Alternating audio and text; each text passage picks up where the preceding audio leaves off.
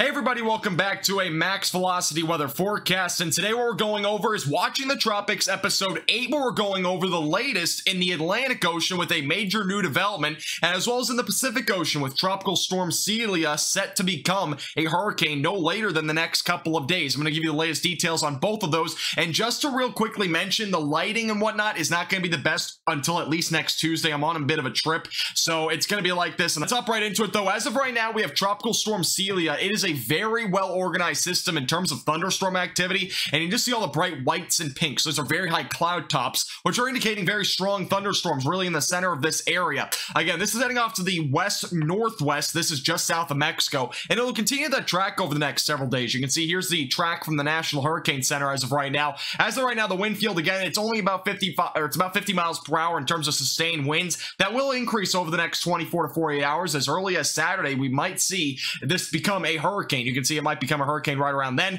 before eventually going down to a storm and then eventually back down to a tropical depression sometime early next week. Now, this will not really impact many people. It will likely stay south of Mexico and as well as the peninsula, but it might bring an increased amount of waves, and as well as if there's any cruise ships or anything like that in this area, it's definitely going to be a bit of a concern if you're in those areas. Here's a look at the tracks by the computer models. As of right now, most of them are bringing it right out to sea. None of them are really bringing it anywhere close to landfall, luckily, so we're not really looking at a situation where you really have to be concern if you're in the Mexico area. All right, let's take a look at Tropical Celia's intensity guide at this point. Again, most computer models not really bringing it much more beyond a tropical storm. However, the National Hurricane Center is forecasting maybe a low-end Category 1 hurricane, which I definitely do believe will happen. You can definitely see that there's only one or maybe two computer models bringing it to that extent, but I still do think that this will get enough intensity to maybe become some sort of tropical, high-end tropical storm or low-end hurricane. All right, here's a look at the Atlantic tropics. So we have a brand new development right now out in the eastern Atlantic Ocean, which actually might surprise many of you because it's not just early in the season, but it's also,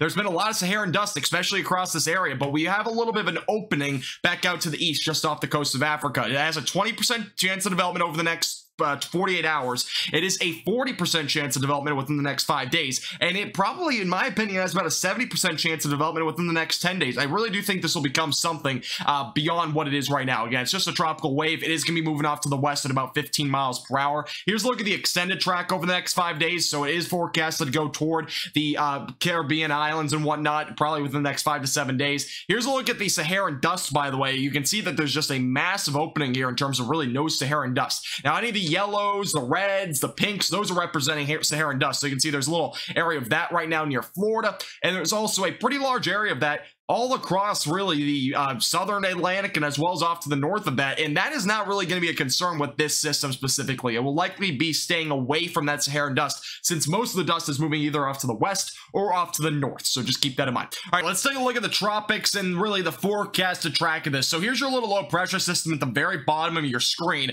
This is again on Friday, so basically today. You can start to see it moves off to the west. It starts to strengthen a little bit. Knot speeds getting closer to about 30 to 35, maybe closer to 40 knots, which is right around tropical depression, if not very low-end tropical storm levels. Now, it has to be an organized system first off, so we'll have to wait for that. Eventually moving out to the west into the western Atlantic Ocean. Here's a look at that. Once it gets closer to the islands, it's set to make landfall sometime around Tuesday, maybe Wednesday. Again, wind speeds as of right now being estimated around 40. Now, the GFS really blows this up as it enters into the Caribbean Ocean. Now, if this were to occur, we very well could see a Category 1 hurricane or something along those lines. You can start to see the wind speeds really start to ramp up as high as potentially, 100 miles per hour by possibly Saturday. Now, again, there's a lot in between now and then. We just can't forecast those wind speeds accurately at this point. They very well could really change, or they could be on this level by that time, but it's really like putting a Plinko chip down a little Plinko board of 14 and trying to guess, a 1 in 14 chance, basically. It's a very inaccurate forecast if I were to give you an accurate wind speed, but it very well could be a hurricane, it could be a tropical storm, it could be just a low pressure system. There's just so much in between now and then that could happen.